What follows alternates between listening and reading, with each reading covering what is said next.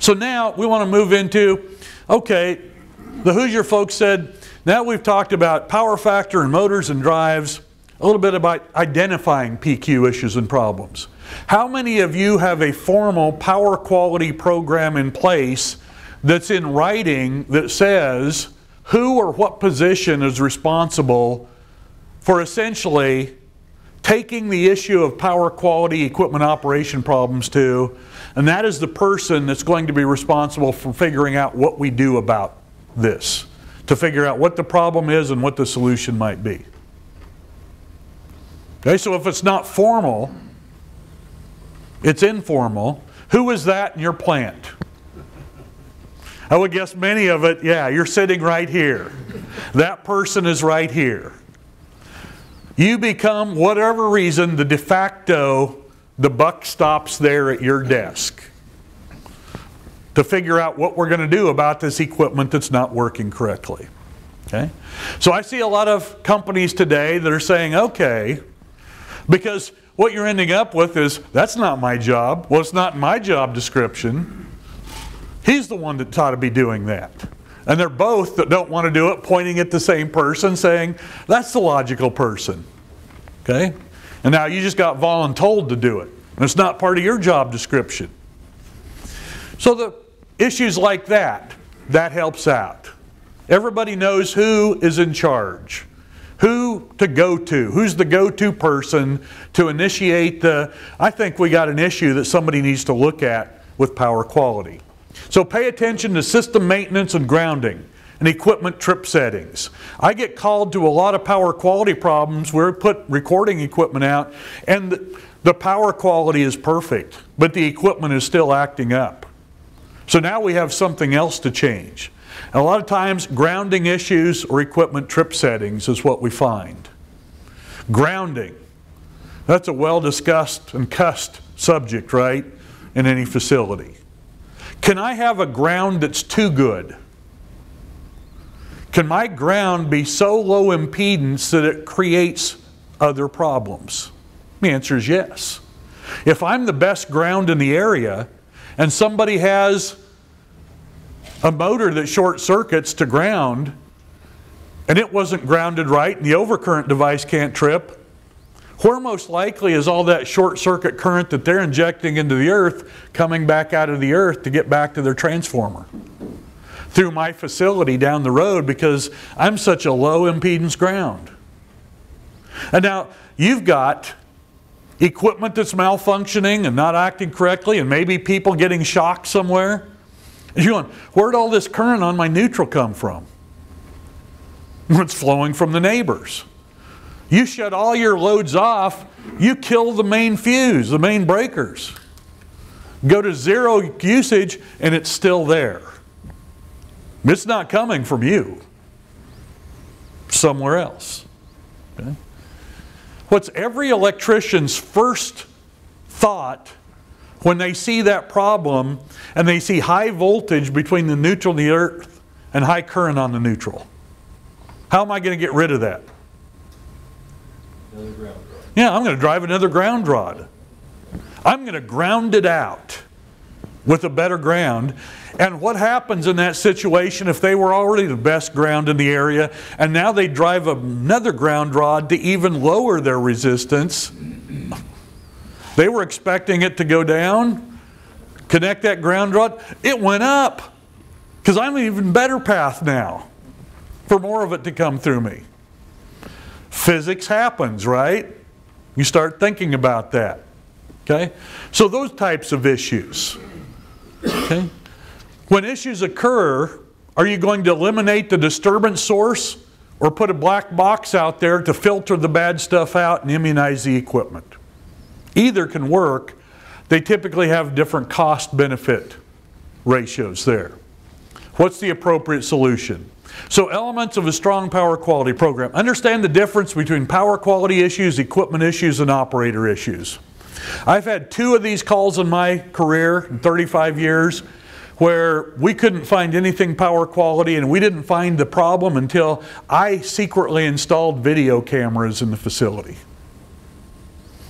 And then we could see when nobody was there, nobody was looking, what operators were doing. It happens. Understand identifying the disturbance is important to identify the source. If I don't know what's causing the equipment to trip off, how do I figure out what the best solution is?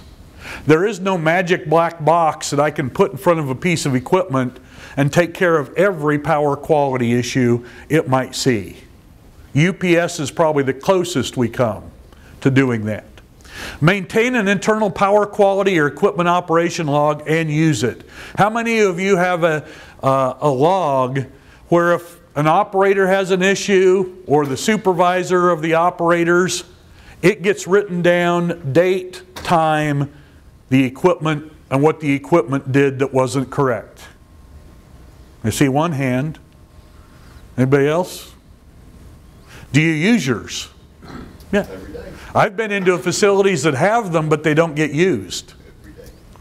So that becomes important. Why would I want to consider that as part of my overall now physical plant, maintenance, operations plan, standard operating procedure? What if it's from the utility? How do you know? You have to sit down with your key account folks or co-op folks and say, well, here's the dates and events that we've had in our facility. Do they match up with anything happening on your system? And guess what? In a lot of cases, yeah. Date and the time's within a minute. Because everybody has the same time on their phones probably now today. Compared to when we used to look at the clock and it might be 10 minutes off between the utility clock and my clock in my facility. Okay. It's a great source of information to start looking and say, what was going on in our facility at the time? What was going on the power supplier's facility? And was this something from our facility, or was this something that we can't control outside our facility? That type of thing. So take that into account. Think about that. Take power quality into account when adding and purchasing new equipment. How dirty or clean is your system right now? What disturbances are already there? And how sensitive is the new equipment you want to buy? I'm seeing a lot of companies that have been through so many problems by going out and buying new control equipment, bringing it in, and it will not work correctly because they already have some dirty power in their process. And the new equipment was so sensitive, it wouldn't operate from day one without putting filters or other things into their system. So now I'm seeing companies that send a power quality spec to purchasing, and if a company can't meet that power quality spec with the power supply in their device, they have to bid the price of their equipment with a UPS or something else in front of it. So companies have finally said, I'm drawing the line in the sand, and if you can't meet this voltage sag for this time, we're not buying your equipment. Because we're not going to put that sensitive junk in our plant. Okay? Or, if you want us to buy it, give us a price with the UPS in front of it, and we'll compare that to the other better equipment that doesn't need a UPS, and which one do you think we're going to buy? Okay, so the market is sending the message back to those manufacturers. Don't make such sensitive junk that won't operate in the real world with voltage sags and swells and things like that. Okay? Considerations for adding monitoring equipment to sensitive equipment if the cost-benefit ratio can be justified. Do anybody in the room have permanent mounted power quality recorders on any mission-critical equipment in the facility? We had one company yesterday in Montgomery. They've had such a problem with that piece of equipment, it's so mission-critical, they want to know when it acts up, what exactly was the voltage and current going to that piece of equipment at the instant it acted up.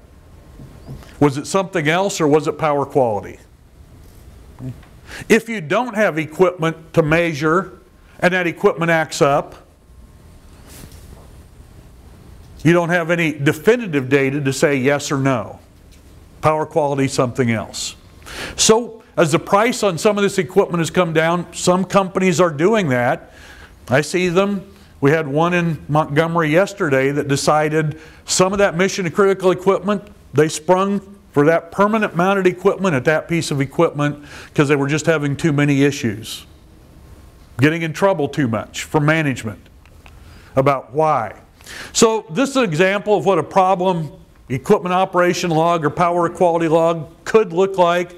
Many people have their own. Some steal them off the internet from other companies. It doesn't matter. You know, you want something to provide you information, then you can correlate with the power supplier operations and events. Correlate with internal operations. Show trends related to time of day, plant operations, line operations. By writing all those things, those malfunctions down, you get to see if there's patterns there that you recognize because you know your facility better than most. And can put two and two together to say, oh, we only get that problem when X, Y, and Z are happening. Whether X, Y, and Z are equipment running simultaneously or certain operators on certain shifts. You know, that type of thing. So it's a great place to start looking. And here's the reason I like it. I show up and they're telling me that the problem that they had last week happened Tuesday morning about 10 a.m. Right, Bob? No, I don't think so. I was thinking it was Wednesday about noon. Okay? Well, how do you know it was about noon? I think it was Tuesday. You're saying it's about noon because I was on lunch break and I take lunch break at 11:30. You see, could you imagine that happening at your facility when you talk to operators? Yeah, okay. Here at least, somebody wrote it down and we probably have something to go back to. As long as they wrote it down correctly, it's probably better in terms of what time, date did that happen. As opposed to, I think it was this. No, I'm pretty sure you're wrong. I was thinking it was this. And now I'm thinking maybe neither one of them is correct. Because from the outside. So, let me mention this. Correlate it with the utility operations or not. Neighbors operations sometimes. That's useful. I know at 8 o'clock, if that equipment trips off, that means that the plant down the road at 8 o'clock on certain days, they start this. Is that one of those days they started this? I can look at that. Okay? Start correlating that. Internal operations. Time of day or shift. Weather environment. I had one with a company that was doing taking natural gas off the pipeline and liquefying it. The refrigeration compressors would go down. We measured and measured and measured and looked and tested. Pretty soon, it's only in the morning when the humidity goes above 85%. And once we started figuring that out, we started looking in the box that had somebody in the panel inside on one of those mornings. Drip, drip.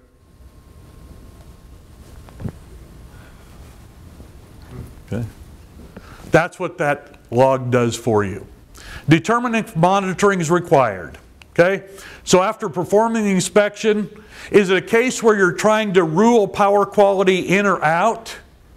Or are you pretty sure it's power quality and this is a piece of equipment that's being impacted? Do you want to try to get before and after recordings if a change is proposed to be made? So you can say, this is what it was before we did this, this is what it looks like after we did this. Did we do what we thought we were going to do by changing the equipment? Are you interested in verifying modifications that have been implemented fix the situation? Those are reasons you might decide to record or monitor then power quality, either at your overall plant or a piece of equipment that's been problematic. So do we need internal monitoring? Typically done by the customer or the consultant. As the price of some of these devices has come way down in the last decade, I see a lot more companies owning their own equipment and doing it themselves, rather than bringing in the consultants that own the equipment to put it in. and do those things. So these typically measure and record the power quality disturbance at a strategic location in the facility. Could be sub-panels, operating lines, a problematic piece of equipment. We typically, and we'll see a slide on this, would like to get, if it's one piece of equipment that's a problem, as close to that piece of equipment as we can to see what it's seeing electrical wise. If it's the whole plant, we might start out at the meter or the main service to see what's coming in from the utility that could affect the whole plant. If it's only my new LED lights that I put in 4 months ago that we're losing 10 a week, maybe I'm putting that on the lighting sub-panel to see what all the lights are seeing, because we're not having issues with anything else in the facility. Okay? That's the idea in terms of, okay, do we need and what are we going to monitor? Equipment today can be portable or permanently installed. Portable, I can put it out there, leave it for a while, pick it back up, take it back, it's out of the way. Permanently installed, I'm going to make the investment to put something here, and now if there's a problem, we have the data to look at electrically to see what happened when that problem occurred. Was it power quality? Was the power quality good? Now I'm looking for something else. So handheld meters are still okay for facility work. Everybody has handheld volt and amp meters. The newer power quality meters that are handheld, prices come down. I see lots more of those, and some harmonic distortion meters. So I'm seeing more and more of those in maintenance, physical plant toolboxes all the time. The more electronic equipment we put in facilities and VFDs, etc. Allows us a quick check of conditions right now at that panel, at that piece of equipment, to see what we're measuring. Portable power quality recorders measure all kinds of different power quality things. Today those can be wired or wireless. Now with wired, typically I wired it into a panel, and then I had to go out there and download the information, data, onto a computer or flash drive to take it back to my office to make the graphs and everything else. Today, a lot of those companies allow wireless, so it will stream from that device you wire into your panel wirelessly to your computer, real time. You just go to the computer, sit down. I don't have to go out there to that part of the plant and download the data, and I can see right now, or I can pull up what it's already streamed to me, what we've measured so far. And so technology is coming into that arena as well. Easily move from location to location around the facility as needed. Permanent, same things as these. Now I'm going to put those permanently on critical mission equipment, mission critical equipment, to say when it does something wrong, I can see what it is. So those handheld meters are useful for lots of different things. Handheld power quality meters now. So instead of, I can remember when I used to have a dolly cart, a four-wheel cart, to move my power quality recorder into a room. These do way more than that one did, and I can essentially carry it in my hand. Different manufacturers there in terms of what they make. So lots of these can record information for short periods as a handheld. So many of these will probably be able to record what you're measuring when you're in that panel for 15 minutes. Some of the other ones might go a week with their ability to record and store the information. Some have oscilloscope type displays that you can look as an oscilloscope to see what your sine waves look like and how messed up they are. Okay? So that's a category of equipment that I'm seeing more and more out there, and a lot of these you can pick up for $1,500 today, where it used to cost equivalent of $10,000 to $12,000 to get a big one then that does the same thing. This is a handheld harmonic distortion meter. So if I was interested in harmonics, I look in here, I measure this, it's handheld, I put it in the panel, and it tells me what frequencies I have in my signal and their magnitudes. It also gives me percent harmonic distortion. This meter, I've seen equivalents of it, not that name brand, but others, for $300 out there. Power quality monitors and analyzers. Now these tend to do a lot more and record for a long time. I set them out there, I go back a week later, I pick it up, I download the data, and I look and see what my data looked like. I can buy a package unit like that that comes with the CTs and PTs for a panel for about $4,500 today. And this is the type of output we would get. 3 channels, 3 phases if I'm just interested in 3 phases. Many of them have a 4th channel for the neutral if I want to see what the neutral looks like, what's going on there. Notice here, minimum, average, and maximum voltage. That graph was on a 1-minute basis. So we're essentially plotting the maximum, average, and minimum voltage every minute to see what's going on there. Okay? And so now I can see I've got some swells and some sags. In this particular instance, pretty much any time we went above 140, the equipment was tripping off. An electronic controller. Okay? We knew a 140 was its trip point from its specs, talking to the manufacturer. So we put the recorder on. Do we have conditions where it's going above 140? Yeah, we do. What's causing those? Okay? In this case, that was a capacitor that was energized before a motor starter was hit. You see, sometimes after the voltage went up, then we get a pretty big voltage drop. That was the motor starting. That was their reduced voltage starter. We energize a capacitor, then a timer kicks in, turns the motor starter on. The voltage goes up because of the capacitor, then the inrush current hits, the voltage goes down, and then it comes back somewhere in the middle. So this is a harmonic distortion graph instead of voltage. And now anything here above 5% is a potential problem. And notice the green line, the average volt sitting down here, is running 5-ish. Except what did the green line do right there for that period of time during that Sunday, then Monday probably? We were up with above 60%.